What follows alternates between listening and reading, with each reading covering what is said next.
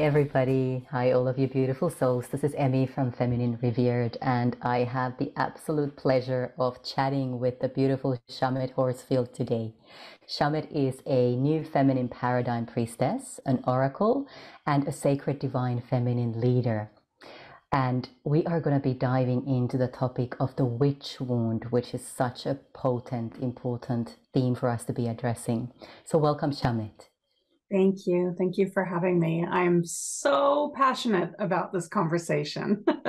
I know you are. I know you are. So let's just jump straight into it. Why the witch wound? Why is it so important for us to be looking at this topic? Yeah, thank you, Emmy. The more and more I study about what happened during the Salem witch trials and just everything that happened during that time, we're not even clear about how many people died and how many people were tortured, betrayed. Just like the more and more I find out, the more and more I realize how deep our sister wound goes. And so the more that I go down this rabbit hole, the more I realize how intimately connected the witch wound and the sister wound is.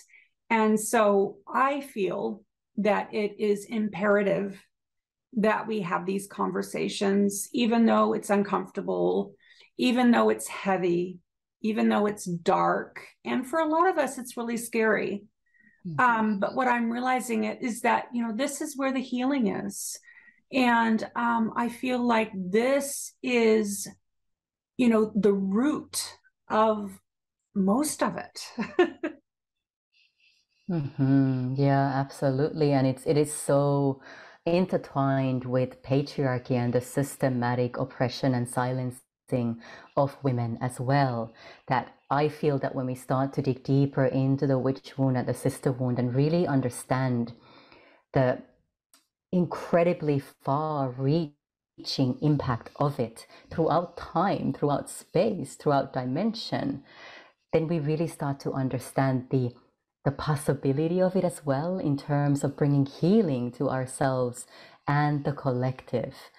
What do you think is the most important thing for us to do right now in these times of transition that we are in?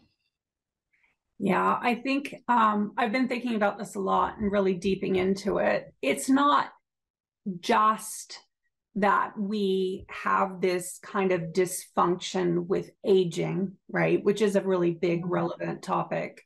Because as we age, our noses get bigger, our ears get bigger, we get warts, we get these strange bumps. And, and I've been looking and, not with judgment, but how when we get older and become a crone, how we look more and more witchy.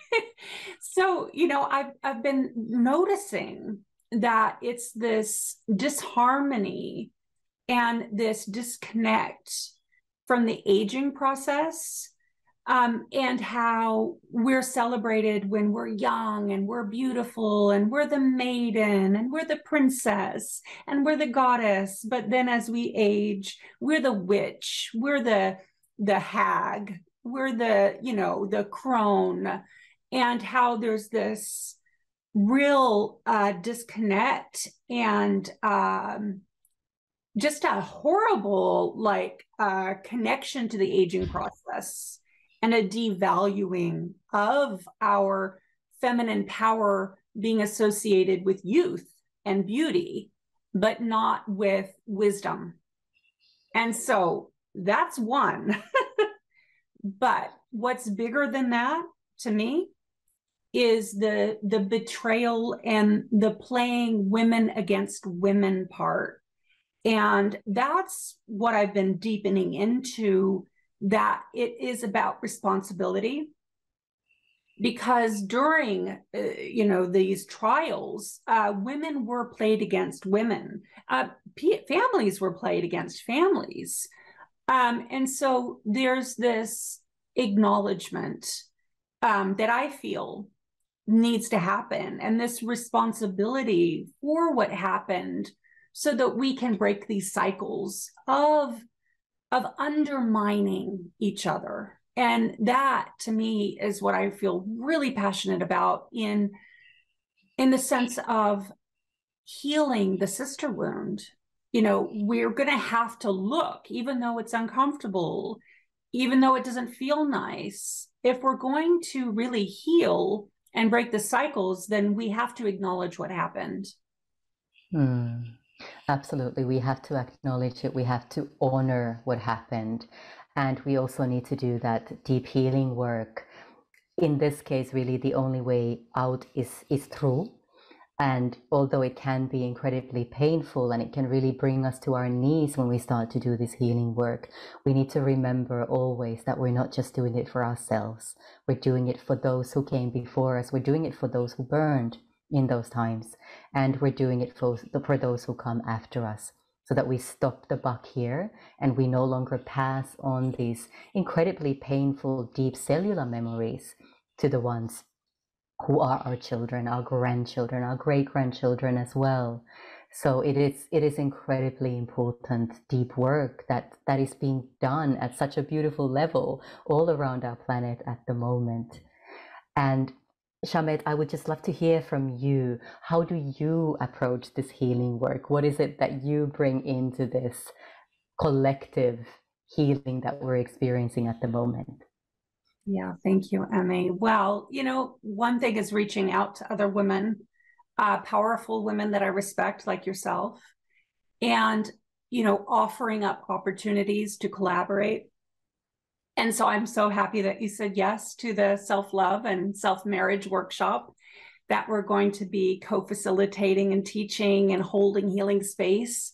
That in itself, my experience thus far in collaborating with other women brings so much healing. And so self-love is a huge part of healing the witch wound and the sister wound and the mother wound, as you know, and womb healing, and working on those levels of healing my own womb space and healing my own witch wound, because I know that when I heal myself and I work on those layers, then I am healing the collective. And when we meet in these conversations like we're having now, that also is part of the healing. I've also been running Heal the Witch Wound. The one that I'm doing tomorrow is healing the sacred divine feminine witch wound. I wanted to really bring in the sacred, bring in the divine with the word witch. So when I begin to talk about it, when I begin to feel into it, when I run these circles, I feel like there's this energy that I need to bring to it, and that is part of the healing that is coming about as well. Yeah. Absolutely. Beautiful. Well, would you like to share a little bit more about the witch wound circle that you're going to be running? Oh, I'm so excited about it. I ran this circle, I think it was around 4 or 5 years ago, and I only had one woman come. I don't think that the collective was really ready for this work, and we're ready now. And that brings so much joy and happiness to me, because this work for me is so important and so deep and so special that we bring, a really healing, safe, and sacred space where people can just be. And my own experience, Emmi, with the witch wound was when I read a book called Witch. It's Black. Yeah, the book. It's so good. Lister. Yeah. Yes. I love that book so much. And I read about half of it, and I ended up going into a complete rage. And my husband, at the time, he was like, honey, why are you so angry? And I said, you have no idea. You have no idea. And he says, I don't know what's going on with you. You were so loving and, so kind. And now you've been reading this book and you're just outraged. And I had to put the book down. So much welled up inside of me. And so that's part of my work, is holding space for women's and men's rage, for their own holy sacred fire is what I call it, because it's there for a reason. So really acknowledging the victims that were victimized, and the anger that wells up inside of us when we start to learn about what happened and what is still happening to this day. On a more subtle way, we are still, being put out as outcasts or not being accepted, being the strange ones, being the weird ones, being the woo-woo ones, all the ways that society still keeps trying to push us down. And I get so fired up about this. But just by having these conversations, just by holding this space, we are creating so much healing. And with the healing, as you know, comes empowerment. Absolutely. Well, beautiful. This is such deep and powerful and sacred work, Schamet, that you're doing. So thank you for everything that you do and all that you are. And I wish you the most magical of circles tomorrow.